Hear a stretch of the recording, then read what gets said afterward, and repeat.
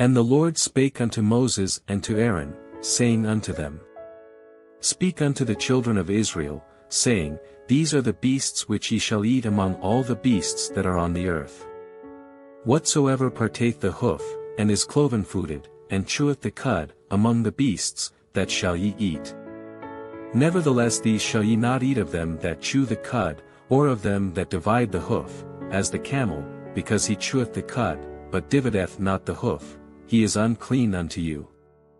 And the coney, because he cheweth the cud, but divideth not the hoof, he is unclean unto you. And the hare, because he cheweth the cud, but divideth not the hoof, he is unclean unto you. And the swine, though he divide the hoof, and be cloven-footed, yet he cheweth not the cud, he is unclean to you. Of their flesh shall ye not eat, and their carcass shall ye not touch, they are unclean to you. These shall ye eat of all that are in the waters, whatsoever hath fins and scales in the waters, in the seas, and in the rivers, them shall ye eat. And all that have not fins and scales in the seas, and in the rivers, of all that move in the waters, and of any living thing which is in the waters, they shall be an abomination unto you. They shall be even an abomination unto you, ye shall not eat of their flesh, but ye shall have their carcasses in abomination. Whatsoever hath no fins nor scales in the waters, that shall be an abomination unto you. And these are they which ye shall have in abomination among the fowls, they shall not be eaten, they are an abomination, the eagle, and the ossifrage, and the osprey, and the vulture, and the kite after his kind, every raven after his kind, and the owl, and the night hawk, and the cuckoo, and the hawk after his kind, and the little owl, and the cormorant, and the great owl, and the swan, and the pelican, and the gier eagle, and the stork, the heron after her kind, and the lapwing, and the bat. All fowls that creep, going upon all four, shall be an abomination unto you. Yet these may ye eat of every flying creeping thing that goeth upon all four, which have legs above their feet, to leap withal upon the earth.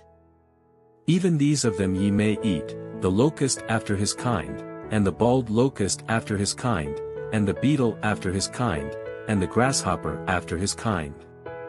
But all other flying creeping things, which have 4 feet, shall be an abomination unto you. And for these ye shall be unclean, whosoever toucheth the carcass of them shall be unclean until the even.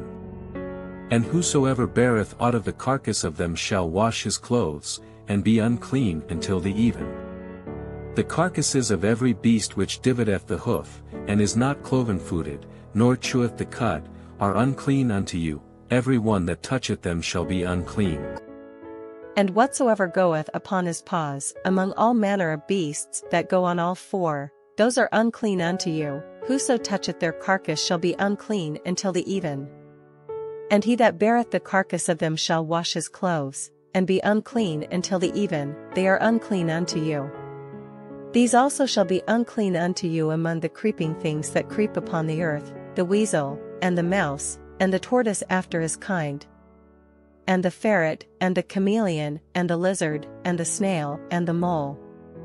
These are unclean to you among all that creep, whosoever doth touch them, when they be dead, shall be unclean until the even. And upon whatsoever any of them, when they are dead, doth fall, it shall be unclean, whether it be any vessel of wood, or raiment, or skin, or sack, whatsoever vessel it be, wherein any work is done, it must be put into water, and it shall be unclean until the even, so it shall be cleansed. And every earthen vessel, whereinto any of them falleth, whatsoever is in it shall be unclean, and ye shall break it. Of all meat which may be eaten, that on which such water cometh shall be unclean, and all drink that may be drunk in every such vessel shall be unclean. And everything whereupon any part of their carcass falleth shall be unclean, whether it be oven, or ranges for pots, they shall be broken down, for they are unclean, and shall be unclean unto you. Nevertheless a fountain or pit, wherein there is plenty of water, shall be clean, but that which toucheth their carcass shall be unclean. And if any part of their carcass fall upon any sowing seed which is to be sown, it shall be clean. But if any water be put upon the seed, and any part of their carcass fall thereon, it shall be unclean unto you. And if any beast, of which ye may eat, die, he that toucheth the carcass thereof shall be unclean until the even. And he that eateth of the carcass of it shall wash his clothes, and be unclean until the even. He also that beareth the carcass of it shall wash his clothes, and be unclean until the even. And every creeping thing that creepeth upon the earth shall be an abomination, it shall not be eaten. Whatsoever goeth upon the belly, and whatsoever goeth upon all four, or whatsoever hath more feet among all creeping things that creep upon the earth, them ye shall not eat, for they are an abomination. Ye shall not make yourselves abominable with any creeping thing that creepeth, neither shall ye make yourselves unclean with them, that ye should be defiled thereby. For I am the Lord your God, ye shall therefore sanctify yourselves, and ye shall be holy, for I am holy, neither shall ye defile yourselves with any manner of creeping thing that creepeth upon the earth. For I am the Lord that bringeth you up out of the land of Egypt, to be your God, ye shall therefore be holy, for I am holy.